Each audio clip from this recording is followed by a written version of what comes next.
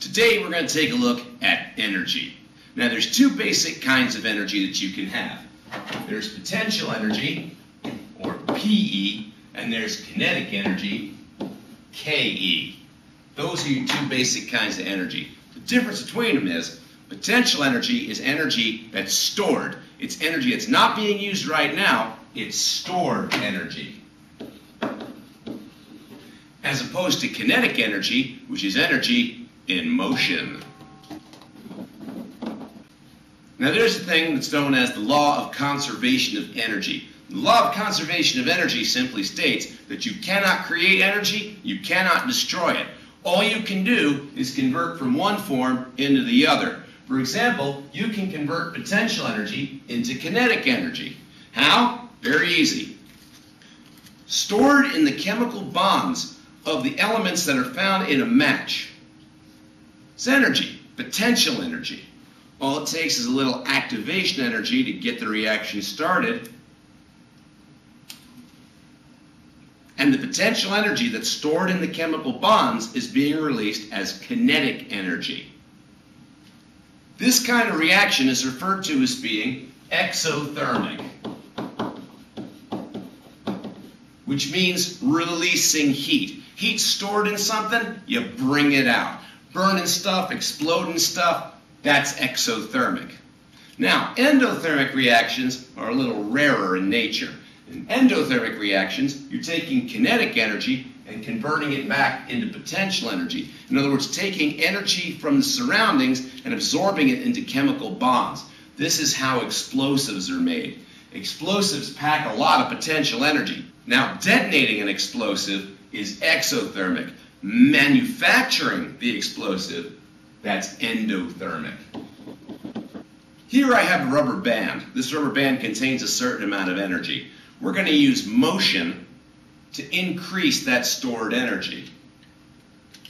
And now we have more energy in our rubber band than we had before.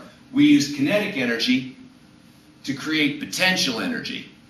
That's an endothermic change. Now, if we want to take that stored energy and release it, that is an exothermic change, where that stored energy is released and forms kinetic energy, energy of motion.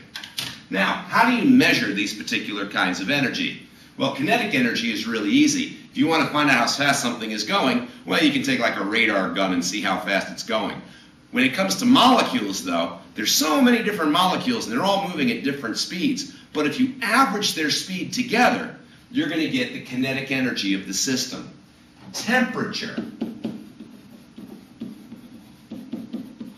is how you measure the average kinetic energy of the atoms or molecules contained within a substance. So, for example, when you stick a thermometer into a container of water, all the water molecules are going different speeds. Some of them are going faster, some of them are going slower.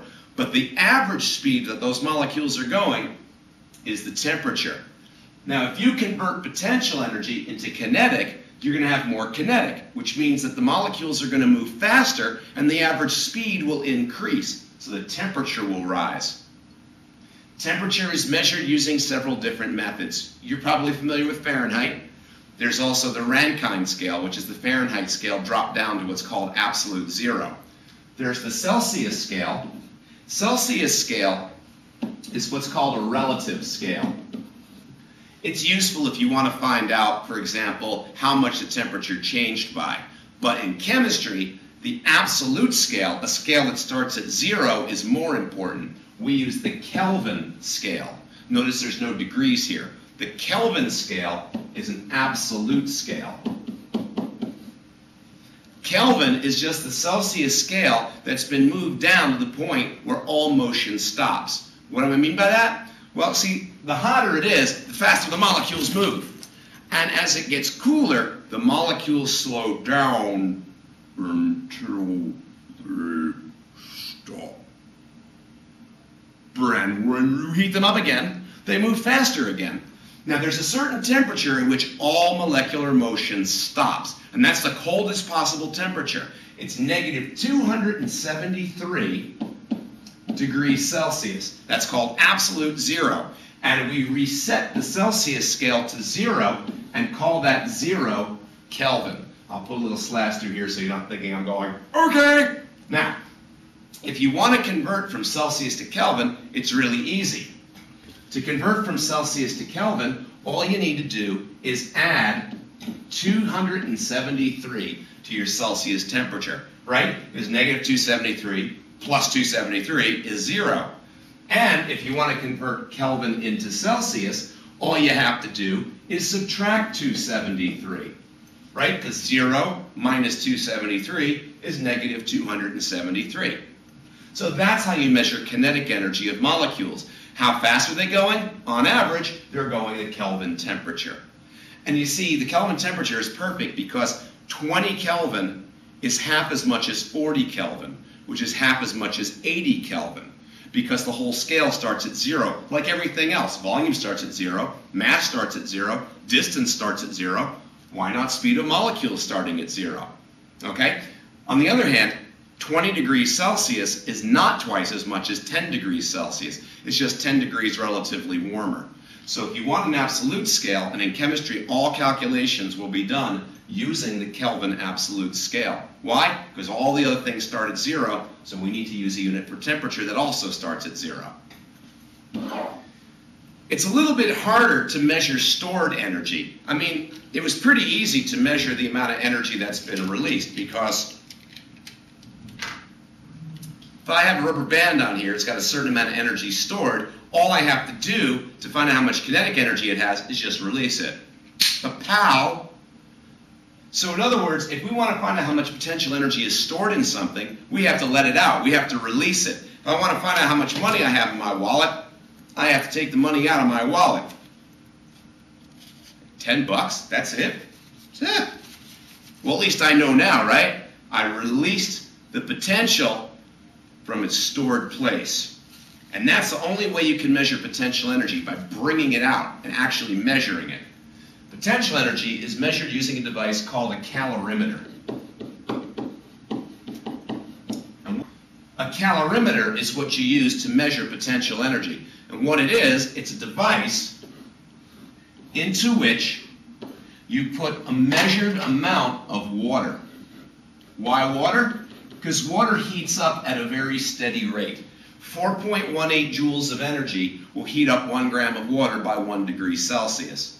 And you carry out the change in that measured mass of water, into which you've stuck a thermometer, right? So you're going to measure the kinetic energy change. By knowing how much the kinetic energy changed by, we'll know how much the potential energy changed by using something called the calorimetry equation, which we'll do in a different subject. Potential energy is measured in calories. That's the standard unit of doing it. Calories are kind of like what you see in your food, except those are kilocalories, or thousands of calories. So if you see a cheeseburger's got 400 calories, that means 400 kilocalories, 400,000 calories. But in this class, we're not going to be measuring potential energy in calories. We're going to be measuring it using the metric unit, joule, shortened as J. So if you want to get potential energies, you have to convert it out of potential energy in order to figure out how much you have. You want to find out how much money you got in your piggy bank, you got to break open your piggy bank and release it. Whereas if you have kinetic energy, that's out in the open, that's easy to measure. So these are the two types of energy. And once again, you can't create them, you can't destroy them, all you can do is convert them from one to the other.